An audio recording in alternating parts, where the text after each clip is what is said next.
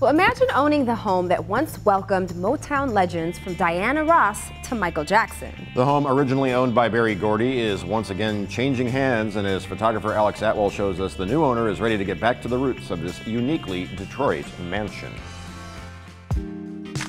I'm Cynthia Reeves, and you're at the Motown Mansion in Detroit, Michigan, former residence of Berry Gordy Jr. The Berry Gordy Mansion, or the Motown Mansion I call it, is very important to the city of Detroit. It represents the story of a local kid who made good. Today is an exciting day. It's a bittersweet day. Today is the day that I sold my beloved mansion to a gentleman from California. I'm Alan Brown. I'm a consultant and researcher. I work in the arts and culture sector, and I'm thrilled to be moving back to Detroit. I've taken this home as far as I can take it. I'm looking forward to seeing someone take it to the next level of development. With the great grace of Cynthia Reeves, I'm so humbled and honored to be allowed to acquire this magnificent estate. Really, honestly, the most exciting day of my life, to really able to say I'm back in Detroit.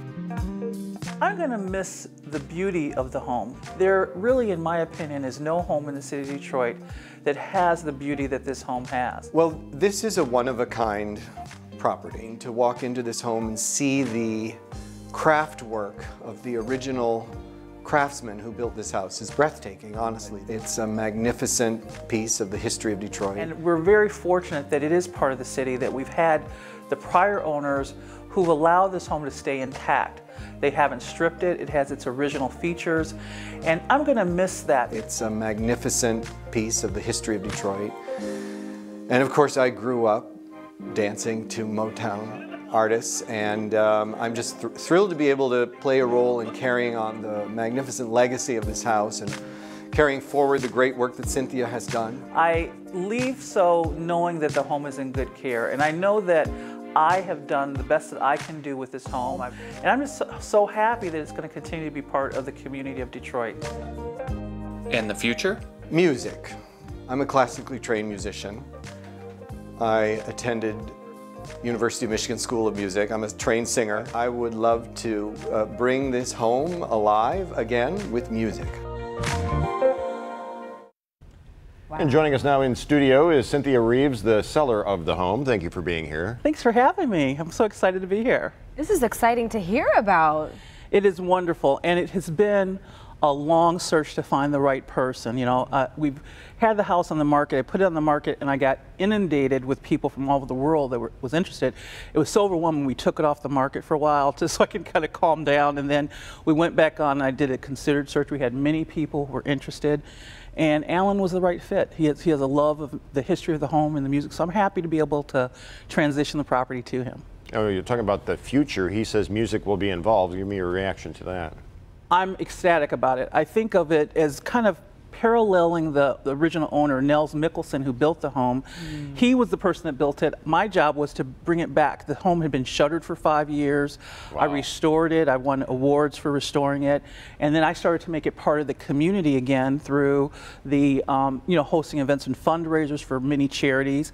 And now Alan will be able to take it to the next level and bring the music back to the mansion. So it's exciting. That's very exciting. So we have some pictures that you shared with us and the history of the mansion. So what was your part of the story when you look at the pictures and think about the history of this estate? That's amazing. Well, I think of many parts of it. First of all, I am the first woman to own the mansion. That has always been held by male owners, so that's a little, feather in my cap. But growing up, growing up in Detroit, this was the place that we saw. I grew up across the street. My parents still live there, and I would see the wonderful parties that were going on. And when I came back to Detroit, I became a partner with the firm.